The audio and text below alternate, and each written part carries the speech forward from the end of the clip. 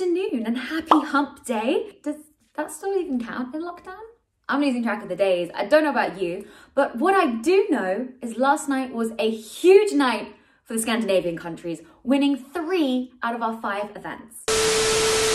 Last night, we played down to our winner of the Pot Limit Omaha High Roller, and let's just say our Norwegian champion, Ola Almundsgaard, certainly has something to smile about. In fact, a nice little $117,159.59. And then from Denmark, Jesper Hugard was the winner of our Pot Limit Omaha knockout, bagging himself 43k in winnings, plus 22k in bounties.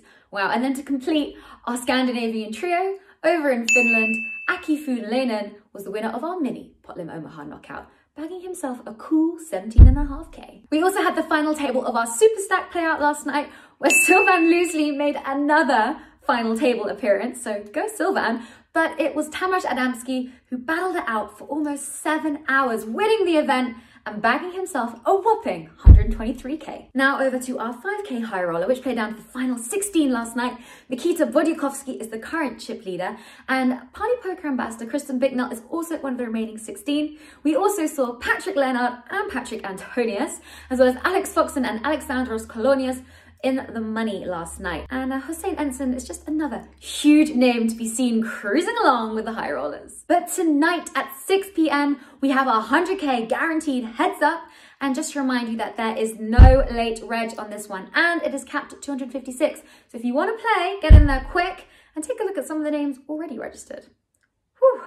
Then at 7 p.m, we have our 10k high roller.